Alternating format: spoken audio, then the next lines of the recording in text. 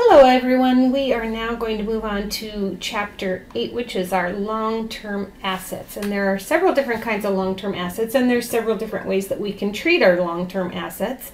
And so this chapter goes over all of them. I'm going to go ahead and get started here. There are three basic types of assets. There's fixed assets, which you can see, feel, touch, things like airplanes and cars and furniture and that kind of thing. And then there's intangible assets, which you can't see but are still worth a lot. And then there are natural resources, which would be like coal or oil or diamonds or that kind of thing that a company may own and is actually extracting. So those are also different kinds of assets. All right, so as for fixed assets, I just broke down some of the elements that we think about with our fixed assets. So one kind of fixed asset is a land, and there's also land improvements that go along with that. So we're going to figure out how to classify those different things on the balance sheet, as well as what to do with our buildings, machinery, furniture, and fixtures. These are all just different kinds of fixed assets. So you can think of it like, again, anything that you can feel and touch and see. That's what's called a fixed asset. When we purchase fixed assets, we may do what's called a basket purchase, and I'm going to go over that with you as well. And another thing to think about with an asset is, do I capitalize that as an asset or do I expense it? And sometimes you expense things on an asset, or you actually create extra value for that asset. So that's capitalization versus expensed. And then finally, what do we do when we sell an asset? You'll also notice there's another box over here called depreciation. And that's a very important part. So we know that when we purchase a car, for example, the minute we drive it off the car lot, that car has lost some of its value. That's very similar to a company maybe buying a delivery truck, and they buy that delivery truck to deliver their goods. So after a year, the actual value of that delivery truck has depreciated. So we take that value that's been used and we expense it because it's really part of our doing business. So fixed assets are depreciated. And there's an example of a big fixed asset. Okay, another kind of an asset is an intangible. So this could be a patent, trademark, copyright, goodwill. I show you my favorite one, which is Reebok. If you were to just show me this red triangle over here, I'd be able to identify that that was Reebok. Similar to one of the slides I just showed you earlier where you had a golden arch. That was, obviously everybody knows that that's McDonald's. So that's a good example of a trademark. And those are obviously very valuable too and very protected. So we have patents, trademarks, copyrights, and goodwill. And all of these things are not really depreciated because that doesn't make sense. They're not really losing their value, kind of like a delivery truck when we use it. So we do what we'll call amortize. And I'll go over the details of that.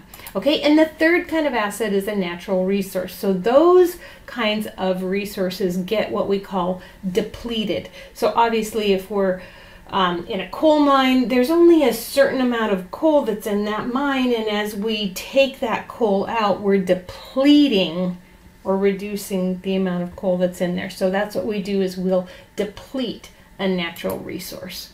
Okay, this is a company that I thought it would be really good for you to kind of have something in your head about how things actually work. So there's a company out there called Zume Pizza, and they deliver pizzas, and they use robots to help create those pizzas and then get them out to people. Anyway, it's kind of a neat little business model. If you click on this link right here, it will take you out to a YouTube video. I'd like you to go out and watch that video. So pause my video, go out and watch that video, and then come back and we're going to talk about that. So if you were to click on here, with any luck at all, you'll wind up over here, and it's all of 2 minutes long. So that we can spend more.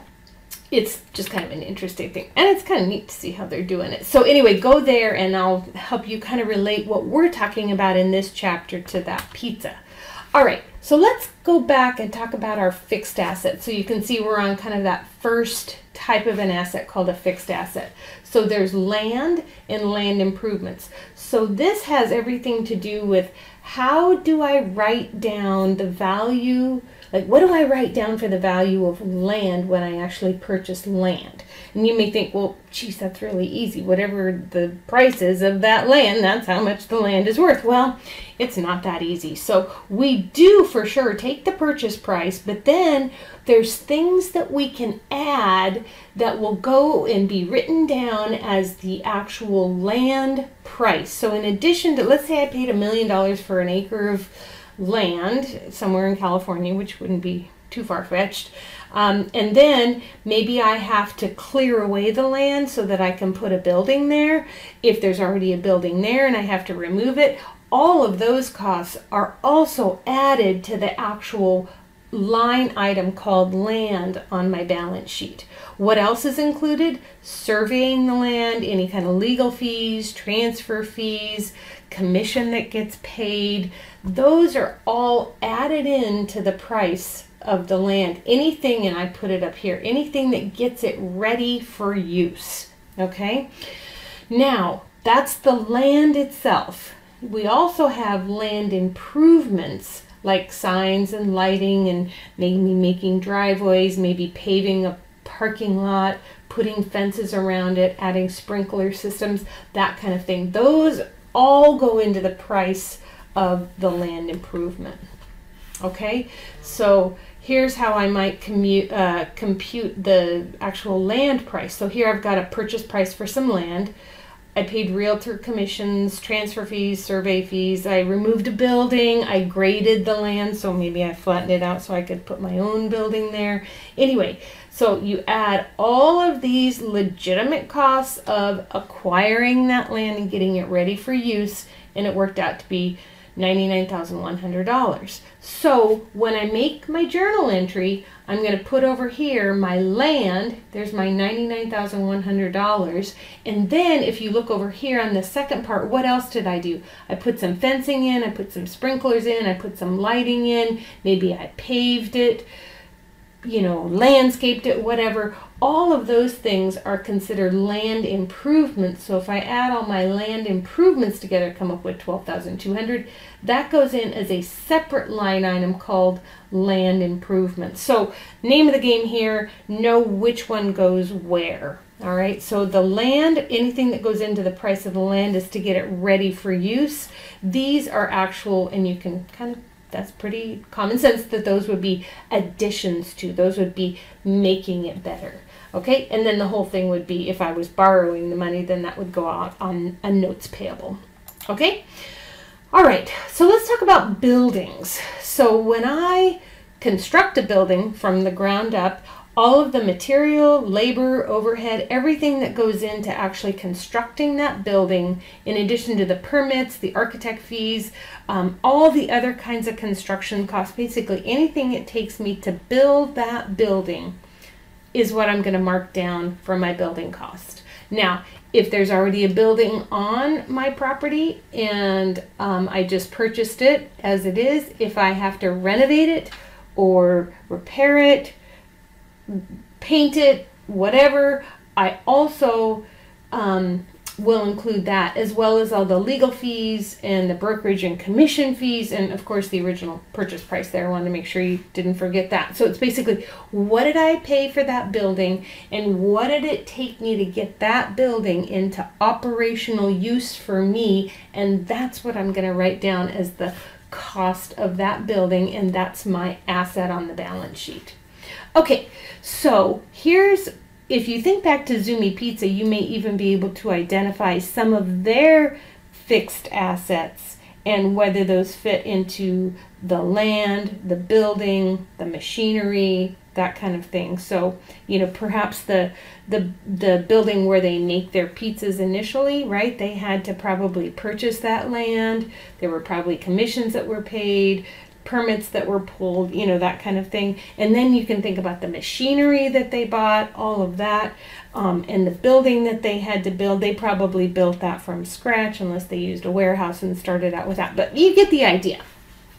Okay, so now we're going to talk about whether we capitalize something, and this comes to the machinery or the equipment, or whether we expense it. Okay, so capitalizing an asset means getting it ready for use. So if I buy, let's say I'm Zumi Pizza and I buy a new pizza oven, right? I am going to put down whatever I paid for that purchase oven, pizza oven, plus the delivery charges, plus the sales tax, and then whatever it took me to install and test out that pizza oven, all of those things are going to be written down as the cost of that piece of equipment. Okay, so anything that gets it ready for use. And on the other hand, once I have that pizza oven or my truck or, you know, whatever fixed asset I have that's working for me, anytime I do any kind of repairs or maintenance costs on this, then we would do an expense for that. So this is regular upkeep, right? So if I have my pizza oven and it now needs new grease to keep the arms moving and the pizzas running through, or maybe I have a technician that comes out and tweaks it from time to time, we're not going to capitalize that cost because it's just regular repairs and maintenance. So that's kind of what I'm trying to do and get you to see over here is what things get expensed and what things get capitalized. So if it's an improvement, if it's an add-on, if it makes it a better machine, then we're going to capitalize that cost. If it's to further maintain that machine, keep it operational, then that's going to be an expense. And so here I'm just giving you some hypothetical numbers, but I think this is a good example. So if I'm going to buy a piece of machinery or a piece of equipment, then maybe I have this purchase price, I've got sales tax, transportation, insurance for shipping, installation, and then any testing. So I just put some numbers together. So the total of all of this, when I purchase the equipment, you can see I put when purchased, is $91,500. So when I make the journal entry for that, it goes into equipment, $91,500, notes payable or cash or however they paid for it, $91,500. Now over here I've also included some other kinds of things. So those are all capitalized. That's what we do, is we put this into the asset called equipment. That's capitalizing it. When we have other things that go on like repairs, tune-ups, here's some insurance, any kind of maintenance, taxes, that kind of thing that are incurred after the asset is in operation are actually expense. So here you can see I added the repairs and the tune-ups together. I call that an equipment expense for $800, and I put an accounts payable there if I didn't pay cash. And then here's my insurance for $300, and that's an insurance expense. So those things are all expensed. And you can even see here I said, oh, this when we purchase is capitalized. These things when incurred for maintenance and repairs and just ongoing, you know, operation of it, then these things are expense. So hopefully that helps you separate those out. Another thing for us to consider is what we call a basket purchase, and this doesn't have anything to do with purchasing little baskets. This is actually what happens when we buy more than one asset at the same time and there's a single purchase price and we don't know how much to put down for our land versus the buildings versus the machinery. You know, if we just, you know, which is very typical. If I go and buy a house, I'm just going to make an offer and get an offer accepted for a one single purchase price. They don't sell me the land for, you know, $200,000 and the house for $400,000. No, they just put everything together and say this whole kit and caboodle is $600,000. So this is what we call a basket purchase, and maybe there's some furnishings inside or a, you know, whatever. It's all one big purchase price. So how do, as a business, if I were to keep track of how much I have in land and how much I've got in buildings and how much I've got in equipment, but yet I bought it all at the same time, how do I kind of organize all of that? So this is what we're going to do. So we're going to take the total purchase price based on the relative fair market value of those individual assets. So hopefully this next screen will explain it. Okay, so say for example, I buy something and the estimated fair market value of the land is $200,000, the building is worth $700,000, and the equipment inside is worth $100,000. So that all together, the fair market value for that is $1 million. But if I paid $900,000 for that, how do I figure out how much in land I write down? Because I don't really want to write down that $200,000 because I'm not paying $1 million for that. So it's fairly easy. All we have to do is take, okay, well, all that stuff I'm buying is adding up to $1 million. So how much of that is allocated to the land? So I simply take the $200,000 for the land, divide that by $1 million. Oh, well, the land makes up 20% of what this whole thing is valued at, right? The building is 70% and the equipment is 10%. So now I've got my happy little allocation percentages. So then the next step is pretty straightforward too. So then I say, okay, well, I paid $900,000 for this thing. So then actually $900,000 times the 20%, I actually paid, if I were to separate all this out, which I do as a business, need to write down all these individual amounts for my assets, then my land is worth the $180,000. So that's what I would write down for the land. The building is going to be written down as $630,000, and the equipment is $90,000. So you can see that I added it all up, and the purchase price is the $900,000, and I've allocated all of my individual things that I purchased out, like here. So you'll probably want to study this and maybe review that again, but that's the idea. Okay. Thank you, Allie. So here are the ordinary repairs, just reviewing the capitalizing versus expensing. Ordinary repairs are expensed. Extraordinary repairs that may extend the useful life of an asset are capitalized, and anything that makes it a better one. So for example, on my Zumi pizza, when they put a pizza oven in the delivery truck, that bettered that delivery truck. It turned it into something that was more than just a truck. It was actually an oven on wheels. So that would be a betterment. Okay, and then finally here, I give you some more examples of expenditures after acquisitions and what you do with those things. So if I repair something, right, and it's just to give it the same level of benefits that they've been experiencing from that, that is a current benefit and I expense it. Repairs and maintenance that actually increase the future benefits. So that wouldn't include things like tires, because tires, you just run them, right? And that just if I put new tires on, certainly they're going to work in the future, but it's not going to make my car a better car unless it wrecks. I mean, you know, obviously if you have bad tires, it might wreck your car. All right, so anyway, but if it's a major repair that increases future benefits, maybe I put a new engine in my car, well, that would be capitalized, okay? An addition is adding a new component, and that obviously benefits you in the future. So that would be like, I don't know, a new component might be a trailer hitch or something like that. That would be capitalized. An improvement is making a major, like it's really making it a better thing, and that would benefit the future and also be capitalized.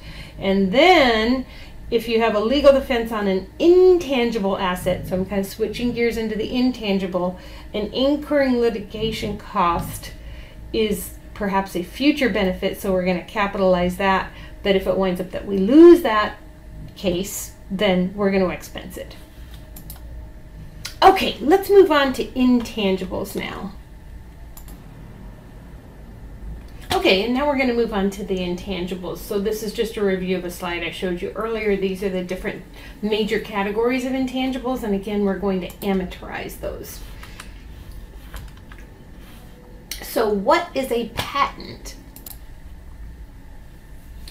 So patents are an exclusive right to manufacture a product or to use the process. So I gave you an example of a toilet paper roll. Believe it or not, there was a patent on how to wrap toilet paper, and I thought that was kind of fun. So this is an example of a patent. It even has a patent number on there, as well as, wow, it was done in 1891. So when a firm purchases a patent, it records it as an intangible asset at the purchase price plus whatever costs it took them to get that patent under them. So when they, on the other hand, if they develop this patent internally, maybe Apple did that for their iPhones, then they expense the research and development as it incurs. And they'll record the patent asset account for the legal filing fees if it's done internally. Okay, so those are just kind of ways. So it's something that it can either be developed internally or it can be purchased. And so there's a couple different ways to do that, but it's an exclusive right to manufacture. So they're usually granted for a period of 20 years. And again, it's capitalized when purchased, and it includes the legal fees. Okay, so this is kind of a nice summary too, because if I purchase it, I capitalize it with the purchase price and all the legal filing fees. When I develop it internally, the only thing I capitalize are the legal and filing fees to get that patent secured as ours. So anything it took us to figure out how to do that patent, those would be considered research and development costs, and they're expensed.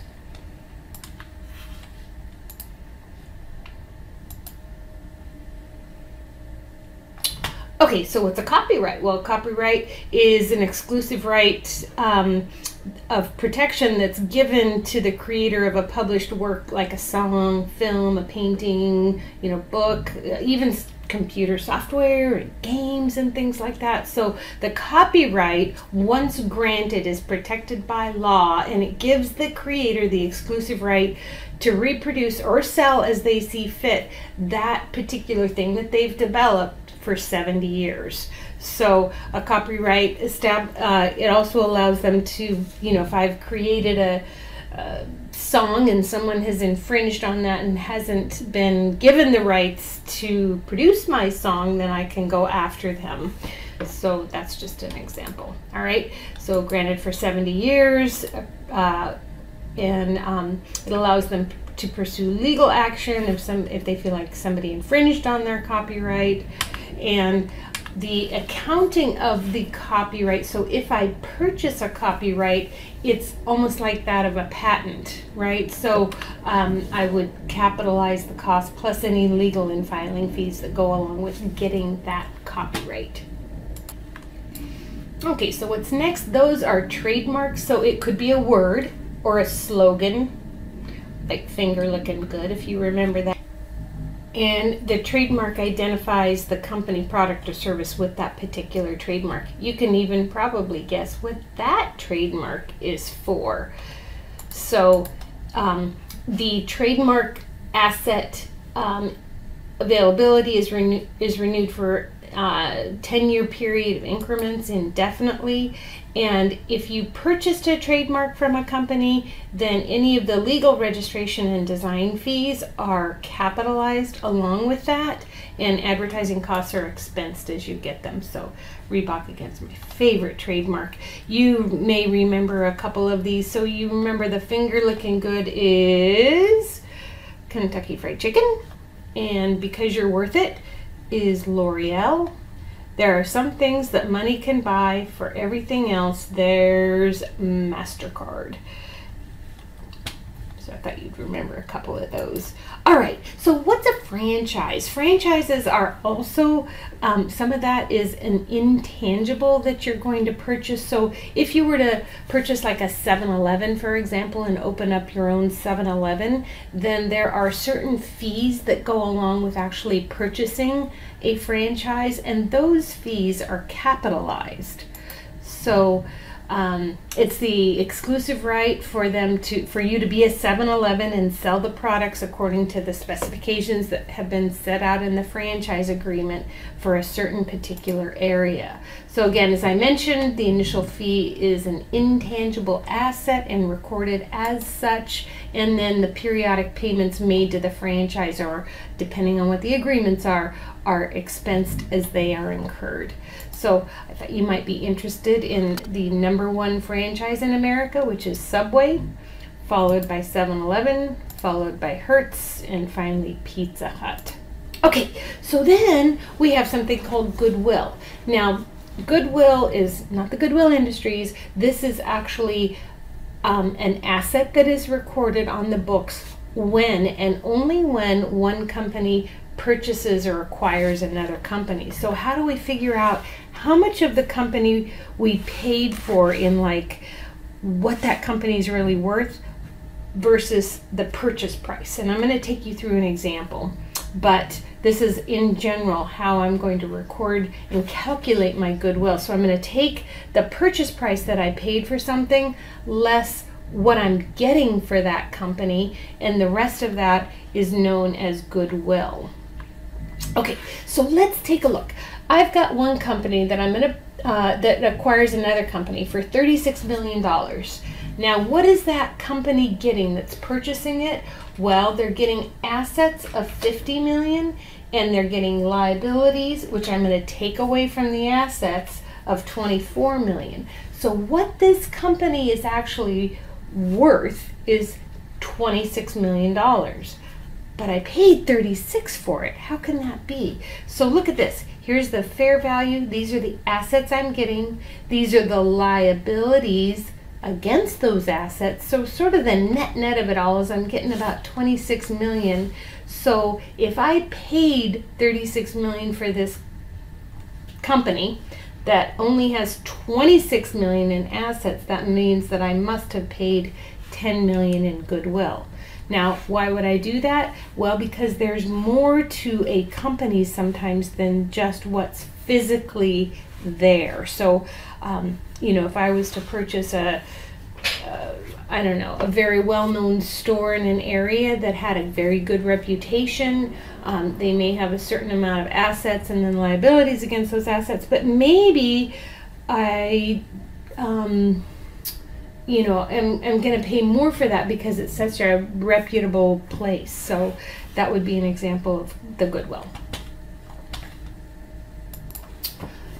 And as I mentioned earlier, our fixed assets get depreciated, but intangible assets get amortized. So this is just an amortization classification. So intangible assets that are subject to amortization, meaning spreading the cost of that and expensing it over the life of it, are patents, copyrights, and trademarks if the trademark has a finite life, and then the franchises. Okay, so anything that went on the books as an asset will eventually be expensed over time. The only exception to that, so things that don't get amortized, are goodwill, never ever amortized, and trademarks that don't have a definite life. And those would be the only two exceptions. And this is just an example of how I might amortize something. So I'll increase my amortization expense and I will decrease the asset if I'm amortizing something. And it's always straight line, always use a straight line. Okay, same with that. Here's an amortization expense for a franchise. All right, so let's talk about our last category, which is natural resources. So natural resources would include things like oil and gas, lumber, salt, you know, those kinds of things. Okay, so they are not depreciated or amortized, they are actually depleted. So how do we record it if we actually purchase some natural resources? So that is recorded at the cost plus whatever else it takes us to get that natural resource ready for use. So if there's land I have to clear away to get to my cave that has my natural resource, that would all be included in the purchase price of that asset. Okay, so and I made you a happy little table here that just kind of talks about it just puts it in a table form so you can remember it. Okay, so let's talk a lot more about depreciation now. So the dictionary definition is a decrease in the value of an asset, but what we're basically doing, that's according to Webster's, but what we are doing and the way we see it is we're actually allocating the cost of the asset over the duration of the useful life of that asset. So that's how we see depreciation. So here I may pay for a delivery truck up front, but the benefit I'm getting from that is over a time period. So what I want to do is expense the amount of the decrease in the value of that asset over time. Okay, so there are 3 common methods to depreciation, and I'm going to go over these individually with you. One of them is straight line, the other is double declining balance. I think it's called something else sometimes, accelerated depreciation, and then there's one called activity based, which is based on how much it's used. It could also be called units of production. Okay, so here I'm going to give you an example. A local Starbucks pays $1,200 for maybe a new espresso machine. That new espresso machine is estimated to be useful for 4 years. So how might I expense that? I'll take that $1,200, assuming it's going to be worth nothing at the end, divide that by the 4 years, and every year I'm going to record a depreciation expense of $300, and then I have this is a contra account, accumulated depreciation for $300. So this is what after the first year of taking part of the depreciation, here's the whole cost of my equipment. There's the accumulated depreciation, which means I now have something called a book value. Okay?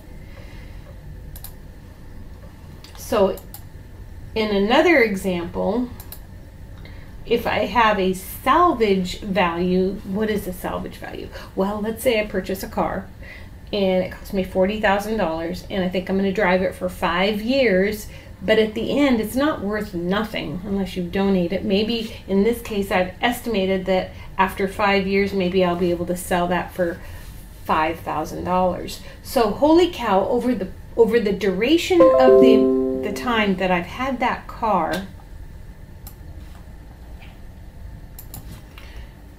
I'll need to depreciate $35,000 of that car, which may make sense. That's maybe the value that it will have at the end of the 5 years, and I will have kind of used up or expensed the rest of that. So to figure out how much on a straight line basis, how much to depreciate every year, I'd simply take, well, I purchased it for $40,000, it's going to be worth $5,000 at the end. I think it's going to be worth, good over 5 years. So that translates to $7,000 a year. So this will be your formula right here. Okay, so if I were to make an amortization table, I'm just going to blow this all out at the same time. I'm going to start with the book value. This is what I purchased the truck for, or the car, whatever I did. Okay, the depreciation cost is basically what I'm going to depreciate it for. How do I know? Because, well, I bought it for $40,000. It's going to be worth $5,000 at the end.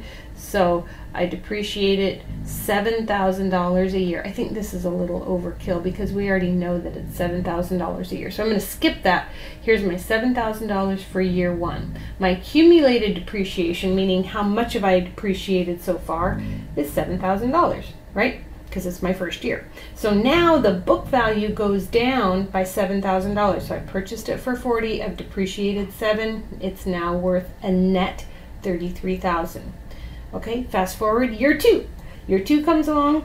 Here's my depreciation expense. Now I have $14,000 of depreciation expense. How did I get that? Well, I took the $7,000 from last year plus the $7,000 from this year. Now I've got $14,000 in there. So my book value is nothing more than the amount that I paid for it less how much I've depreciated to date, and there's my new value. And then I do that every single year. Boom, ba-doom, ba-doom, ba-doom. And eventually, this is really neat how it works, the book value winds up to be down at the amount of the residual value. And at the same time, the amount that I've expensed has been spread over 5 years, and eventually over those 5 years, I've depreciated the $35,000 from the price of that vehicle. So straight line is pretty easy, and most people use it. So we like to go over this one, but you can review that until you sort of get it. Okay, so what happens if it's been used only part of the year? So in this case, same scenario where I'm still depreciating at $7,000 a year, but if I purchased it on May 1st, for example, I don't want to take a full year of depreciation because I actually haven't used a whole year of it. I've only used 10 months of it, right? There's all of March, there's May, June, July, August, September, October, November, December, 10 months of this.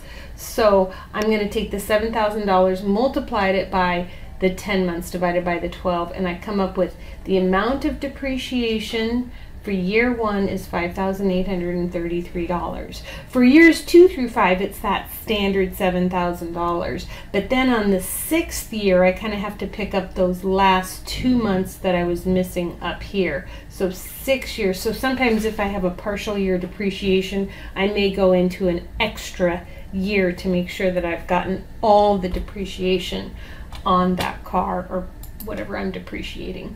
So it still works out to be $35,000 in total depreciation over the time of that loan. Okay, I'm going to skip my depreciation. Now I want to go right on to double declining balance here. So this one's a little bit trickier. So my steps are that I'm going to have to factor in what my straight line rate is. This is the same scenario where I bought something for $40,000. It's going to last me for 5 years. So if you take 1 divided by 5, you come up with 0.2 or 20% depreciation every single year. So for double declining balance, you simply take the straight line and you multiply it times 2. And that's where I got this 40% right here. Woohoo. So here's how I do double declining balance, and pay special attention because a couple of things are going to happen. So I'm going to take and start with the book value, and I'm going to that's what it's over here, and I multiply it times the 40%, and I come up with depreciation expense for the first year of $16,000. So my accumulated depreciation since it's year 1 is the same. Okay, now my new book value is $24,000. So what I'm going to do for year 2 to figure out how much to depreciate is I'm going to start out with the book value from the year end at $24,000, multiply it times the 40%, which is double straight line, and I'm now going to come up with $9,600. My total accumulated depreciation is $25,600. How did I get that? $16,000 plus 900, like last year's depreciation plus this year's depreciation equals total depreciation. I now have a new book value of $14,000. So you do this for year 3, and then the last thing, this is so important. Now what I'm going to, actually it's not even now. So I'm going to take my 86.4 times the 40% gives me that much depreciation of $34,056, and my total book value is now $5,184. Now, do you remember how much the salvage value was of this? It is $5,000. So the key is that if I were to take that $5,184 and multiply it times the 0.40, I'd come up with $2,073.60. If I took that away from the $5,184, I would actually depreciate lower than the salvage value of this vehicle, which is bad. B-A-D, bad. Okay, so we don't want to do this. So actually what we're going to do is say, okay, I am now at $5,184. How much is it going to take me to get the residual value or the book value down to $5,000? So you can see that it's $184. This is not calculated based on the depreciation rate. This is simply what I call a plug. Okay, how did I get from $5,184 to $5,000? Well, I took an additional $184, and that was the only depreciation expense I got for the year, and not that whole 40% times the book value thing. Okay, and then we still wind up happy. Our accumulated depreciation is $35,000. The book value left over is $5,000. So you may want to study that again. All right. So let's talk about activity-based or units of production depreciation. So in this case, that same darn truck, $40,000, estimated residual value is $5,000, but here they estimate they're going to be able to drive that truck 100,000 miles. So what I'm going to do is figure out what amount of depreciation to take per mile. So here I'm going to take the depreciation cost over the total units, or in other words, I'm going to take the $40,000 I paid for it, less the $5,000 in salvage, divide that over the total expected miles that is going to be useful, and I come up with 35 cents a mile. Okay, so total cost less salvage value divided by how long I think I'm going to be able to use that thing, and that's what it is. So the cool thing about that is that you'd be given, somebody has to tell you how many miles were driven of that, and then you multiply it times that 35% to come up with the depreciation. Okay, and the great thing about this is if it's a delivery truck, you're actually depreciating it at pretty much the way that physically that truck is depreciating, because obviously the more miles you drive it, the more it depreciates. So that's why, this one is kind of a very true to life one. But again, at the end, after the miles have all been driven at the 35 cents, in this case, it's going to be working out to the same depreciation expense of $35,000, and the remaining book value is $5,000. So that one's pretty straightforward. All right, let's take a look at all three of these. So straight line gives you the straight amount every single year. Now notice they all work out to be 35 grand. At some point that all of these are going to be equal to a total accumulated depreciation of $35,000. It's just how we get there. So straight line takes the same amount every year. You can see that double declining balance, look at that, almost it's over double what it was for the straight line, and then it tapers down. So you can see that this is much higher than this. So in the beginning years, there is more depreciation expense, and maybe that's because that's when we're getting the most useful life out of that piece of machinery. Okay, but again, it just depends on which accounting method you're using, and the activity base is kind of all over the board, and it's just based on when that gets used. So it's just kind of an interesting reflection. All right, and you can kind of see that depreciation over time, double declining, is certainly the highest and then works out to be the lowest. So the most depreciation is taken up front for that if you use double declining. Okay, but what do people use? Well, 92% of companies use straight line. All right. So how do we dispose of a long-term asset? So we can either sell it, we can retire it because it no longer works, or we can exchange it for something else. This is our last topic, by the way, in case you needed to breathe. You can always pause me and then come back. All right, so here's how I might dispose of an asset that I have. So again, here is my original truck for $40,000, $5,000 useful life over 5 years. Assume that they use straight line depreciation. What happens if we sold that truck after 3 years for $22,000? What happens if we sold it for $17,000? What if we retired it all together and nobody got anything out of it after 3 years? Or what about we exchange it for a new truck? So we're going to go through all of those instances. So if I sell the truck after 3 years and I've depreciated it for $7,000 a year, what's it going to look like? Well, the original cost of my truck was $40,000. I've depreciated 3 years, because remember it said after 3 years they decided to sell it. So I've depreciated $21,000, 7,000 times the 3 years. So the book value at the end is $19,000. But holy cow, I sold it for 22. I did good, didn't I? So the first thing I'm going to do is I'm going to take the cash. Here's my 22,000. I'm going to take out the accumulated depreciation, right? Because that's how much I've depreciated so far. That was my contra account. That 21,000 was sitting in there as a contra account. Contra account in this case was the credit, so that was how I was increasing it. And now I'm going to take the equipment, because remember I'm selling it, so I'm going to take that off of the book. So here's an asset being credited, which is reducing it. But do I balance? Tell me, do I balance? There's one.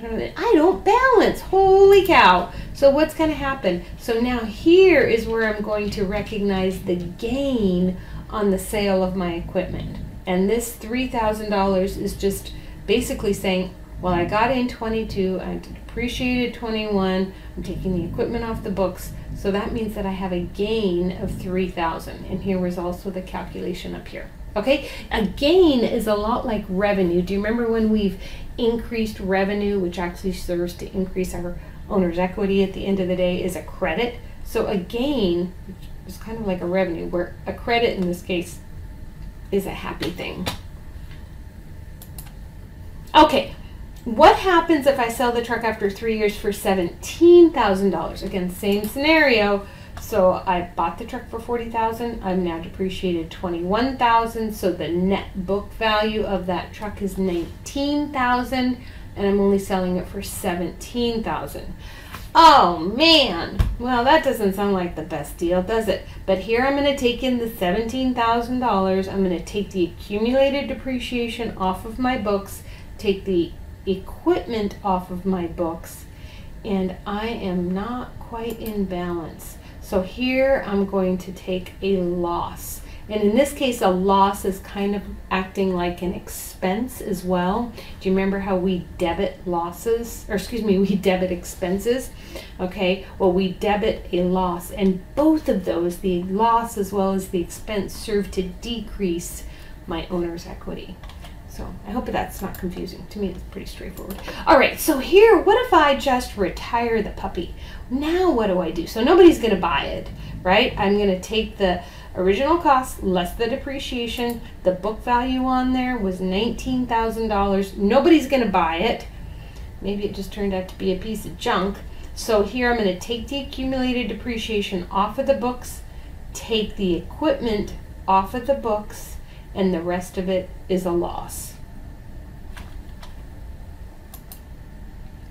And what happens if I trade it? What happens if I get a new truck? And my new truck's worth $45,000 and I put $22,000 down, meaning I financed 23. Now what's it gonna look like? Well, again, I still had that same old truck, less the amount that I accumulated. So the book value, what that truck was really worth to me, was $19,000. So here what I'm going to do is I'm going to put the new truck on my books, take the old depreciation off of my books.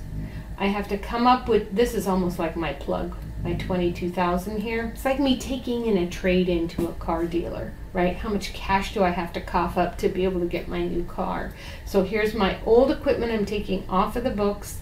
New equipment's coming on the books, my old depreciation is coming off, and this is the amount of cash that I have to pony up in order to buy that new car.